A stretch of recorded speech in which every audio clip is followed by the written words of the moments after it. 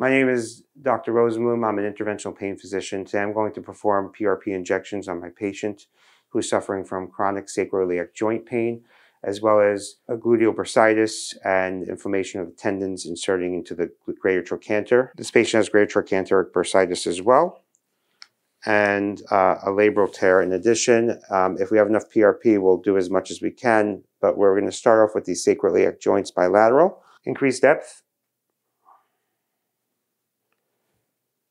I usually start by finding the PSIS, which is right here, the posterior superior iliac spine, which is the hyperlucency most obvious in the center of the screen. That's a bone shadow. It's hyperechoic bone with a shadow behind it. As I scan medially, you'll see the sacrum. And the joint is fairly long. It runs longitudinally. And I just need to get my needle past that bone shadow and into the joint. I'm just looking for the ideal location right now. Just scanning. And it's the same trajectory as we have with our usual fluoroscopic guided approach. Okay, this is the spot, right? This is where it hurts. Okay, a little pinch, my dear. Okay, this is the numbing. Sorry.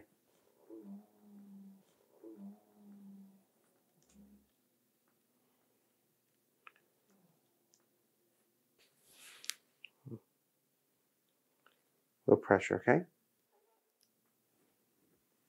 Capture image.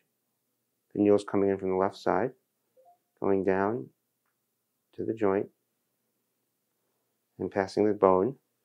And just angle it a little better to get deeper into the bone, I know. Sorry. There we go.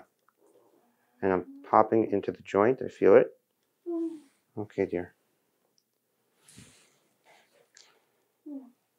Does it feel like I'm in the area of your pain? This is where your pain comes from. So I'm going to aspirate, which is not really necessary with PRP because you might get blood and it looks just like your PRP, so it's probably not going to help you very much, but it's a habit I have. And I'm going to inject. I'm injecting the region, and it's normal to trigger pain. I'm actually going to move the needle a little bit to different areas to get, that's it. And I just popped into the joint a little better. And I'm injecting right now into her joint. And that went very smooth. The needle's coming out. What one can do is one can actually give more anesthesia outside the joint, which I could do for her because I see she's suffering quite a bit. Here we see a sacral foramen. The bone is disappearing as I scan up and down. You see that right there. So I could just anesthetize lateral to that region to give her some more anesthesia. Pinch. And get down towards the bone right there. You can see it spread. Capture image.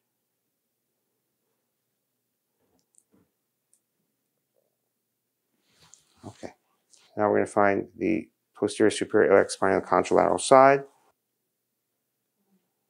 Okay, found it right here. This is the PSIS. And the joint is behind the hyperlucency. I'm going to anesthetize her again.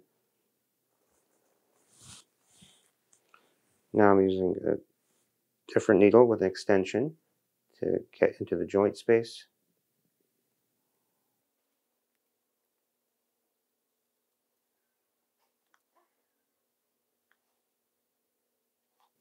You see the needles coming in, just lowering my angle a bit.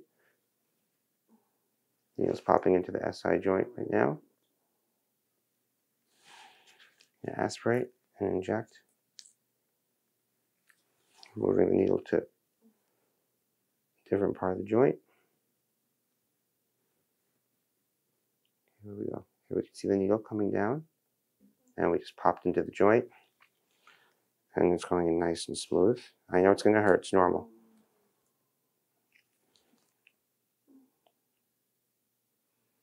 Okay. Now lastly, we're going to give the PRP by her greater trochanteric bursa where the tendons insert. And hopefully this will alleviate her symptoms. Greater trochanteric bursa is right here. So, and it's hurting her as I put pressure on it. Sorry, Berenice. And moving posterior, you can see the tendons as well inserting onto the bursa. Right there. Okay? So I'm going to come from a posterior approach to land on the bursa. A little pinch, Berenice.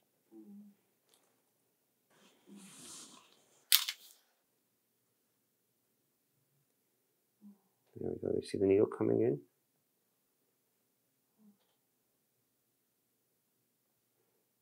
You might feel pain in a second. Capture image. Capture image. Capture video. Okay. We're landed on the bursa. And we're going to give some of the PRP into the bursa as well as the tendons above it. Almost done.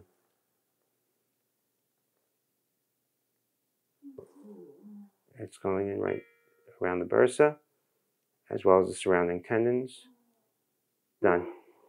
This was a PRP injection. Unfortunately, it was painful for the patient because you can't mix the local anesthetic with the platelet-rich plasma.